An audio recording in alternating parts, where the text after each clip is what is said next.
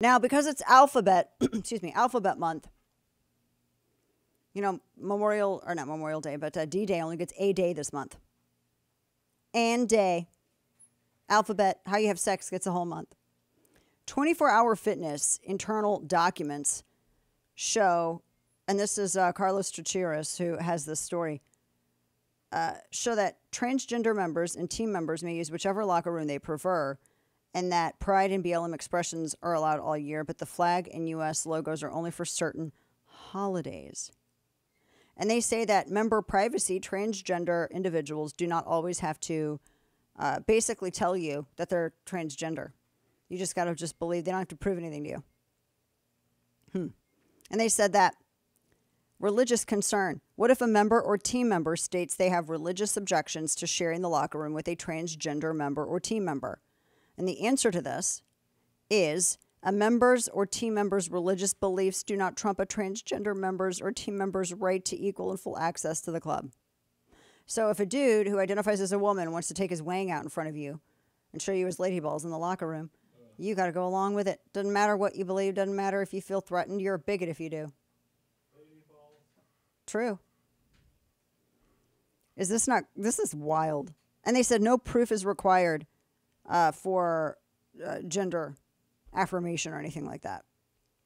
And they said that if you require someone who is transgender to use the facility to which their bits are from, then you're violating their right to privacy. But you're not violating the right to privacy of like the women or the dudes or anybody else. They have zero concern for safety or comfort in their, and these are memos that were circulated within the company.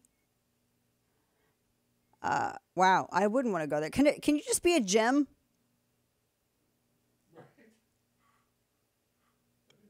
Yeah. I mean, you have no right to make women feel uncomfortable and threatened. If a guy out on the street were to drop trow and show you his frankenbeans, that's an arrestable offense. But if he goes, wait a minute, I'm a woman, and he does it in the locker room, you're the bigot if you feel uncomfortable. Right? And we all know that no one ever would exploit that rule at all whatsoever to prey upon anybody, right? We all know that. It's just wild to me. But that's the way it is. Now, can we talk about the UGG stuff? Jeez, I can't even believe I'm talking about UGGs. What? I don't hate UGGs. I have a pair of house slippers that are UGGs. I never wear them outside of my house. There's several things I will not wear outside of my house. I agree with the late Karl Lagerfeld, who said that sweatpants were a sign of giving up in life if you wear them out publicly. If you want to wear joggers, fancy sweatpants, I just don't like sweatpants. I don't like any of that out in public. I don't care if you're going to the store. No one's asking you to dress up like you're going out to a fashion show, but do dress up like we are a civilized society. And, just saying. Don't wear pajamas out. And UGGs only make sense to me in a casual setting during the winter. And I only think that the boots make sense. All their other shoes are weird looking. Everything, what is up with the platform stuff? Why does every woman want to look like a damn Clydesdale? Why do you want to clomp around like a giant horse?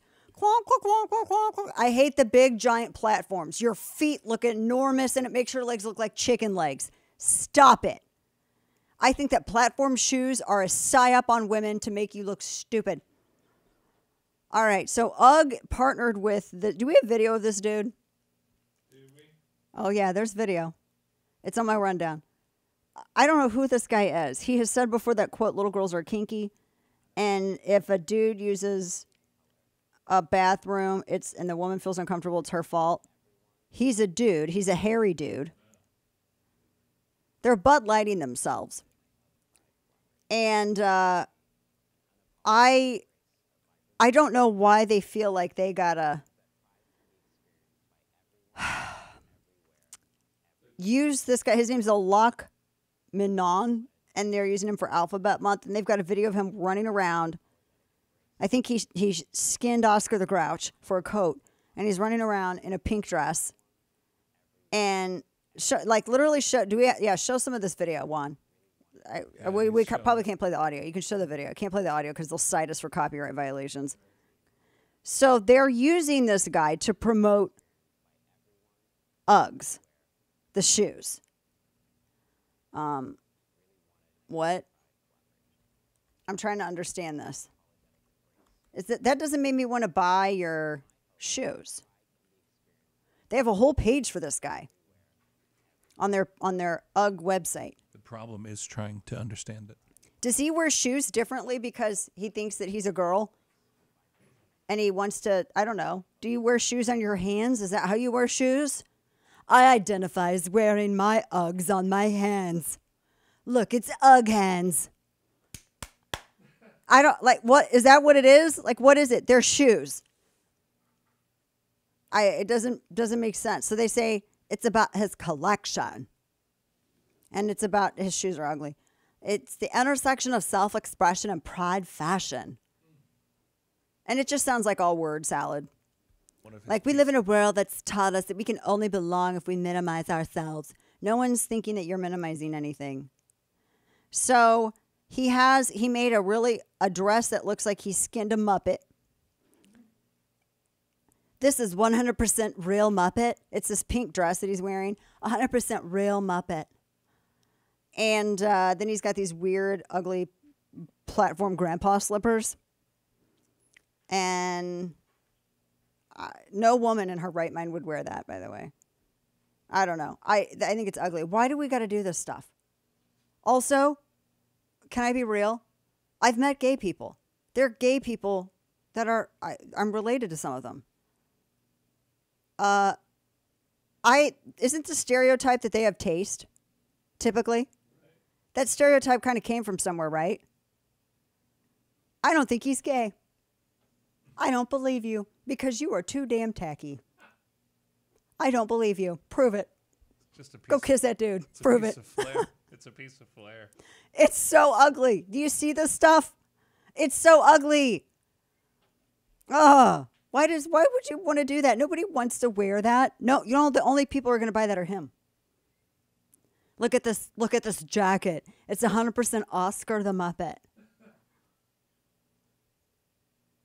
I can't deal.